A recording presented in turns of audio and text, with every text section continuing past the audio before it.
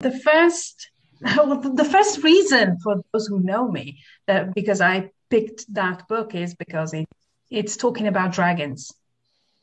So, but this is a surprise because in this book, dragons are not the protagonists, the real protagonists, but they are the women. So there is a fantasy story about this priory and this tree of oranges, which has particular magic powers.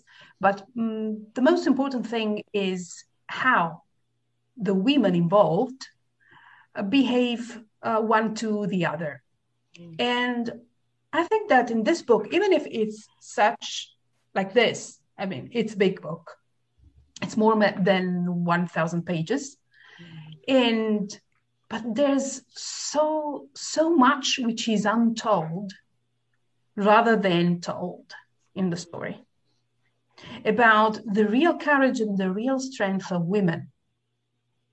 And that was fascinating while I was reading it because it's a surprise. It came as an unexpected surprise. I expected to read a beautiful story of dragons. Instead, I read something about the courage and the heart of the women, the real thing. Awesome. Awesome.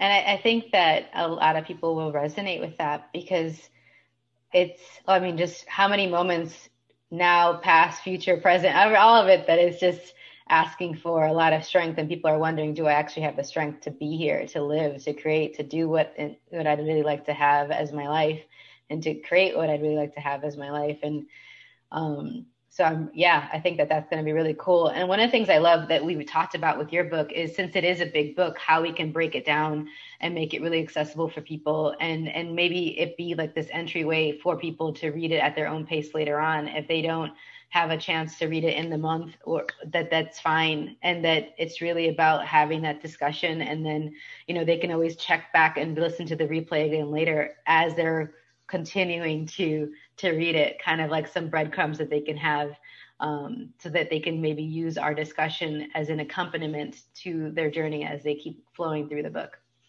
Thank you.